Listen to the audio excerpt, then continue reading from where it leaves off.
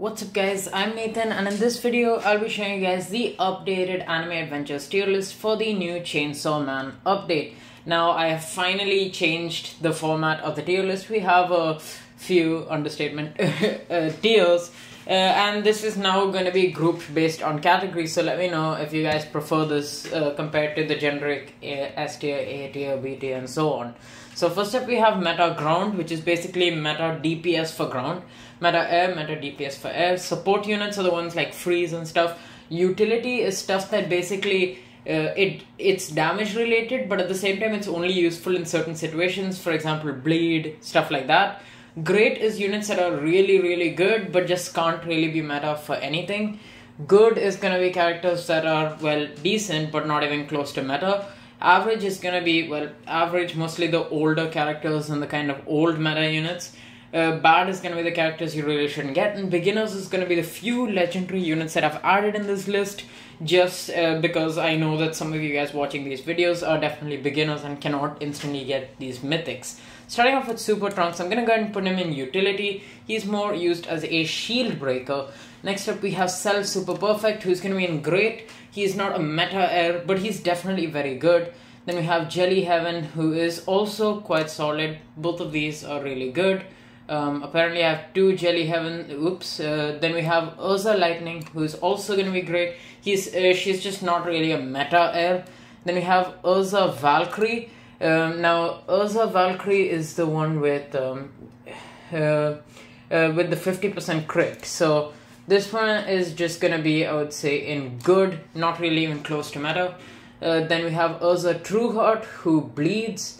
It's a pretty good bleed DPS, but it's definitely outdated by the new stuff, which is gonna be Denji power combo. I'll be explaining to you guys about that very soon. Then we have Natsu Lightning Dragon mode. That's definitely a solid unit.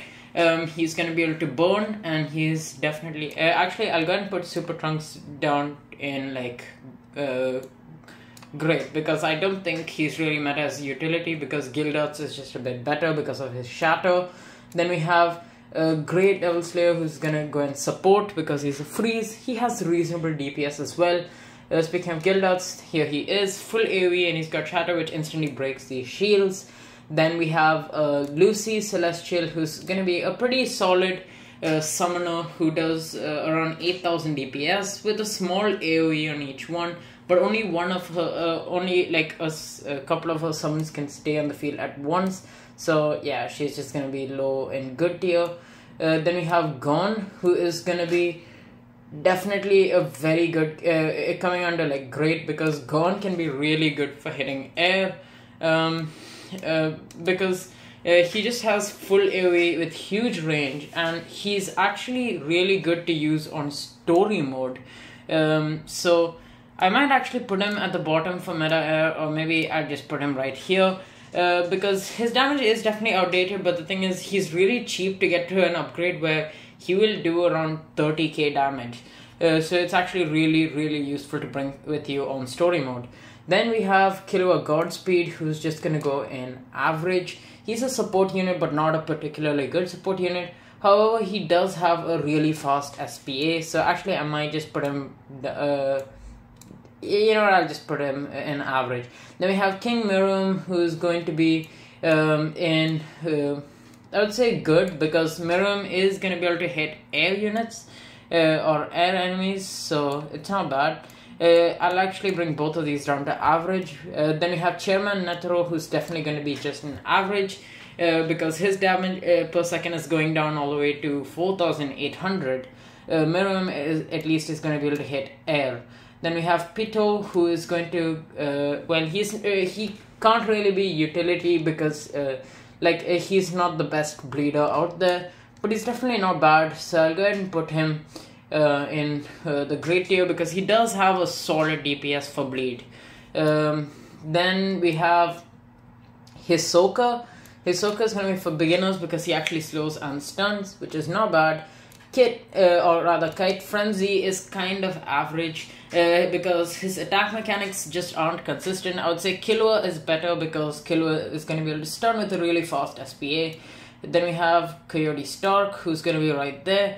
He's definitely outdated, and he's just a DPS unit, so it's definitely not that great. Then we have Ulquiorra, who is gonna be, I'll go ahead and put him at low for like meta. Nah, I won't put him at meta air. I'll just put him like around here. He's probably gonna be better than like Gone, I would say.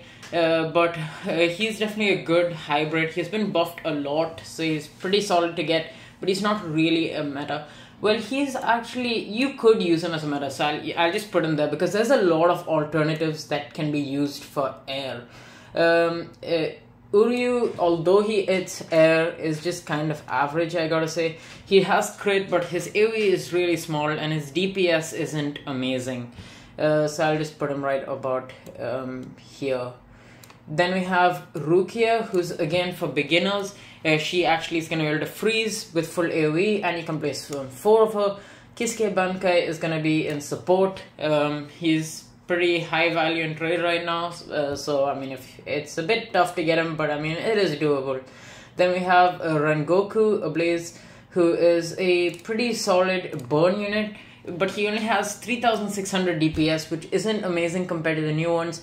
Plus, he actually is pretty hard to get compared to some of the better burning units.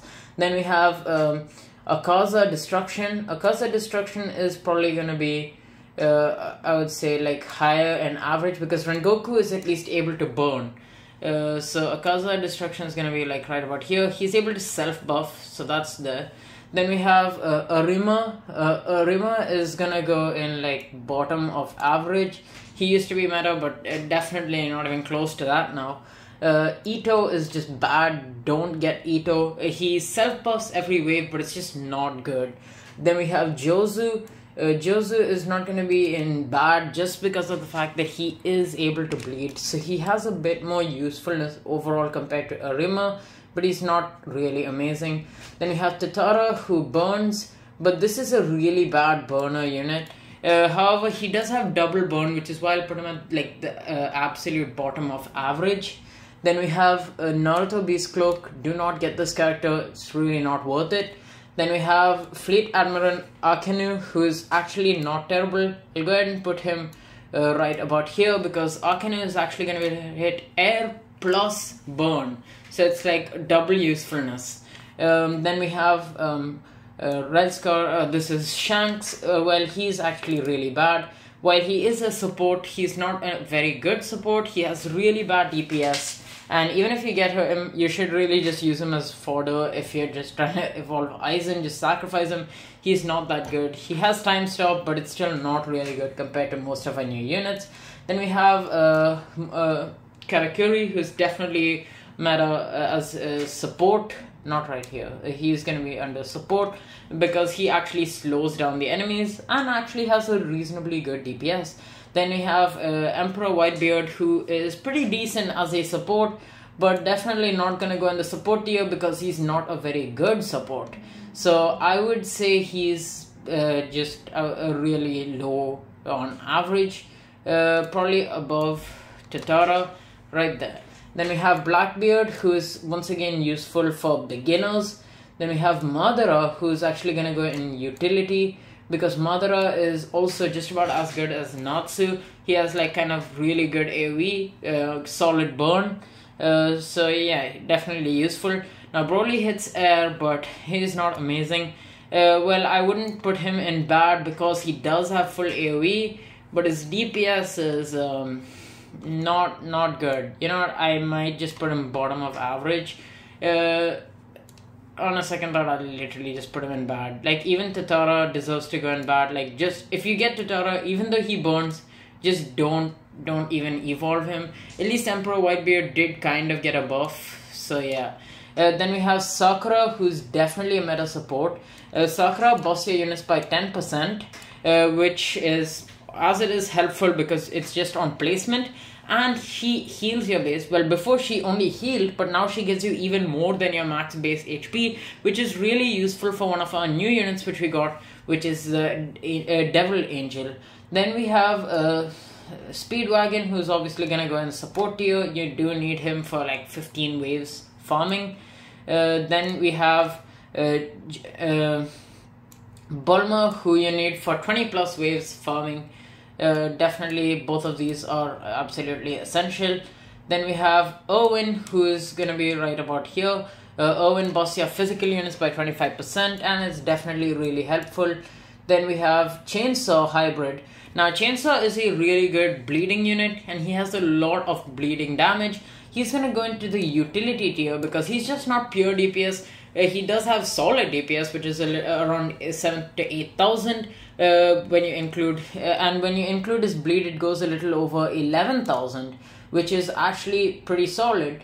And the thing is, when you combine this with Power, who actually is supposed to put an aura on the enemies, which makes them take 5 times more bleeding damage, this can actually be an extremely good combo. So I'm putting both of these in utility. You need them together to actually work. So I can't just put them straight up in meta ground or meta air. Plus this is mainly going to be helpful against regems. It's like a counter for those. Then we have Archie Contract. Now this is definitely a really good unit. It's going to go in great. I wouldn't say it's meta because the thing is there's a lot of characters with a similar amount of DPS that actually do something extra.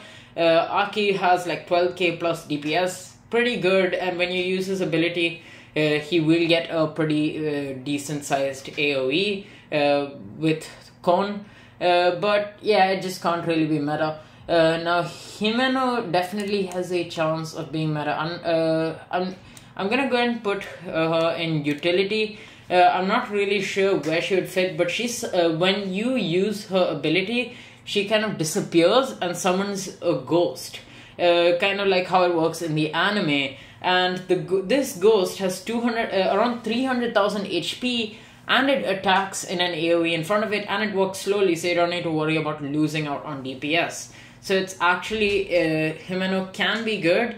It's just that you're gonna have to use a bit of cash. However, she's not insanely expensive, so she definitely could be a meta. I'm just not really sure where she would fit in it as of now. Then we have the Devil Angel, who's also gonna go in utility for now, because I'm not really sure where his role will be in the meta and if he can be, because the thing is we definitely are going to need a better support that heals your base to use this character. Now the thing is, this character is insane. You can place down 3 of him and he's got like 30k around DPS, which is absolutely insane.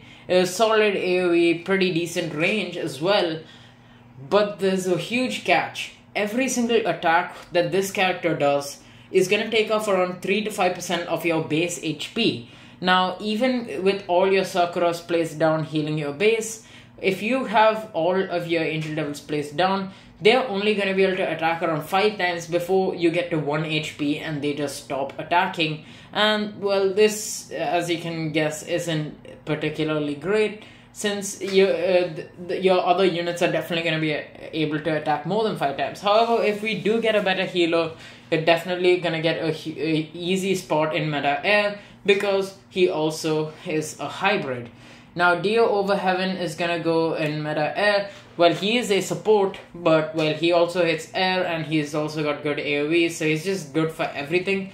Ice Queen, Empire Strong, is definitely going to be in meta ground because well, these characters are supports, but they also have insane DPS. Ice Queen actually has full AoE with around 10,000 DPS and freeze, which is extremely good. Actually, she used to be able to hit air, but she was nerfed. Then we have Todoroki released, who is gonna get a spot in utility. Definitely pretty solid. He freezes, which is good, and he burns as well. So he can be support and utility. It's kind of a mix. Then you have Toshiro, who would probably go under meta air. Both Ulquiorra and Toshiro are pretty good, but these both have like different uses as per like physical or magic. Then we have Haku, who you can place down 5, but he's just not insane. I'll go ahead and put Haku like right about here. He's not amazing. He's decent, I would say. Then we have Aokiji, who's gonna go and support. Doesn't have the insane raw damage of S-Death to get to meta ground, but he's kind of like a Walmart S-Death. You can actually place down 4 of him, which is making him a bit more useful as a support. Then we have Jotaro the World, who is gonna go in meta ground as well, because Jotaro will be able to time stop, but he also has like meta levels of damage coming in at around 12,000. Ice Queen, however, does have full AoE, so I'm putting her above. But he also is going to be able to time stop the enemies, which lasts a bit longer than the freeze. Then we have JOLYNE, who's going to be in support, because she will be able to stun the enemies with around 9 to 10,000 DPS. So it's definitely a very good unit, DPS wise. Then we have ERMES. Honestly, it's not too bad because he crits. He's got a decent DPS, around 8,000, and you can place around 5 of him. However, it's just not really gonna get him to an amazing spot, so we'll just go ahead and put Hermes right about there. Below the air units, I wouldn't say he's better than those, but you can definitely use him as a shield breaker. PUCCI Heaven obviously gonna come under meta ground, because PUCCI Heaven just has insane amounts of DPS.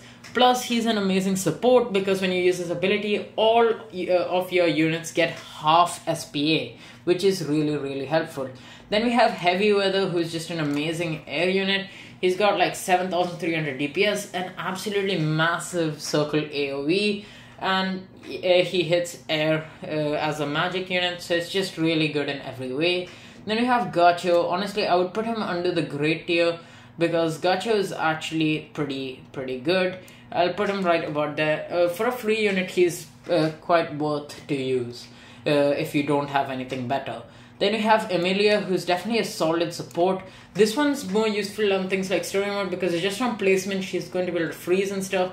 So it's definitely pretty helpful. So I'm putting her in support. Then plus you can place around 5 of hers, which is really good. You can just spread her out a lot better. Then we have Aizen, who's going to be right there. Kind of tied with Dio over Heaven, honestly. Because Aizen is going to be able to hit air with full AoE. Dio is going to be able to time stop the entire map. However, this cooldown is extremely long. Then we have Yamamoto Hellfire, who's definitely going to take a solid spot as meta air, because Yamamoto is going to be able to hit airs with his ability. Now the thing is, with his ability you get 2% extra damage with every single enemy killed, and this stacks up to 550 enemies, which is 1100%, or around 1 million damage in full AoE with multi-hit to airs. And this is, well, as you can guess, extremely good. Now Soifun is actually also really good because you can place around 5 of her, and she's just pretty good as a solid DPS. However, she doesn't have multi-hit, it's still pretty good. Then we have Ichigo Final Dusk, who's definitely going to take a very solid spot right here, because Ichigo hits air with amazing DPS, and when you use the ability of this character, he actually disappears and does 10 times of his damage, which is really good. Then we have Kenpachi, who's gonna go in support tier because he stuns. He also has really good DPS, so I'll go and put him right about there. Then we have Jing. Jing is not really that good. Honestly, I would put him in average. Speaking of average, like King Mirum would also definitely have to go down into average, even though he is able to hit air. Rengoku definitely also has to go into average. I'm just gonna balance this out a bit since I'm not kind of used to using this one. Rengoku is a bit more useful than Jing overall because at least he's gonna be able to burn the enemies. Same for Fleet Admiral Akinu.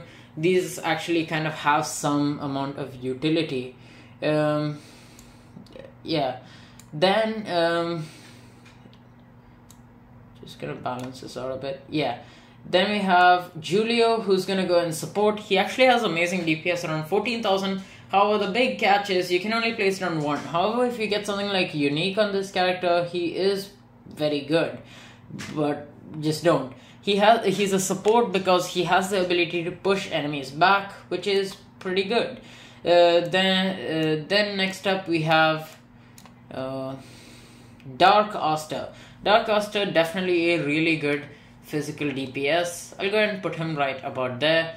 Then we have Yuno, and he's mainly useful on things like story. Yuno is going to be coming out of meta air. I would say below Soifun because Soifun overall will have more DPS, and even though Yuno is multi-hit, I just feel like Soifun is better. Then we have Yami. Yami is going to go in, like, I would say a little above average, probably I would put Yami like right about there because he does hit pretty good damage. It's just not amazing. Like it's around 6000 DPS with really good range. Then we have Noel.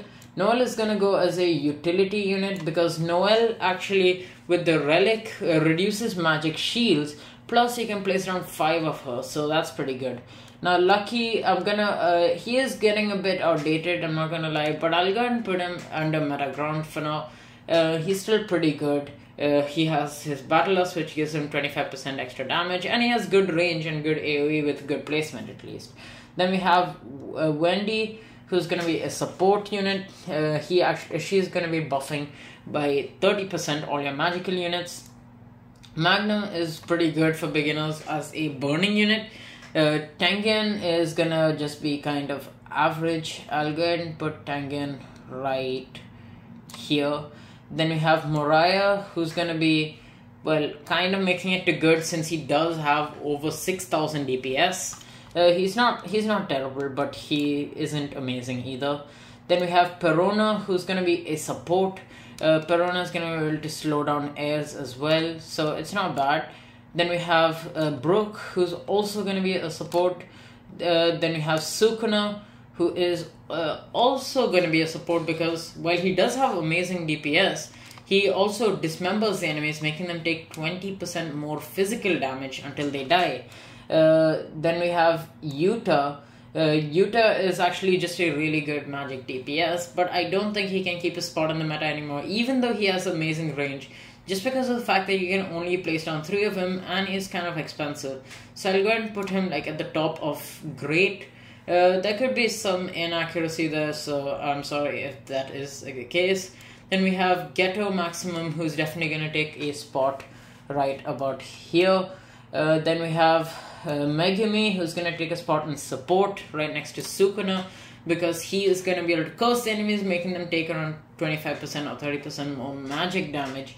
Then we have Gojo 6 Eyes, who's going to be meta ground because, well, he's going to be able to do double his damage, his usual damage with his skill, plus an 8-second global time stop without a ridiculously high cooldown. So I'm keeping him right there because he also has amazing damage as a meta ground. Then we have Nobara, who's going to be really good for beginners because she hits air and she bleeds. And finally we have Kent Overtime, who's going to come under the great tier because he's actually potentially amazing when you look at infinite mode, since his damage will keep scaling. But yeah, that's pretty much it for this tier list. So thank you guys for watching. Make sure to like and subscribe if you haven't already. And if there's anything you disagree with, be sure to let me know because obviously this is a new format of working on these tier lists. And yeah, I'll catch you guys in the next video. See ya!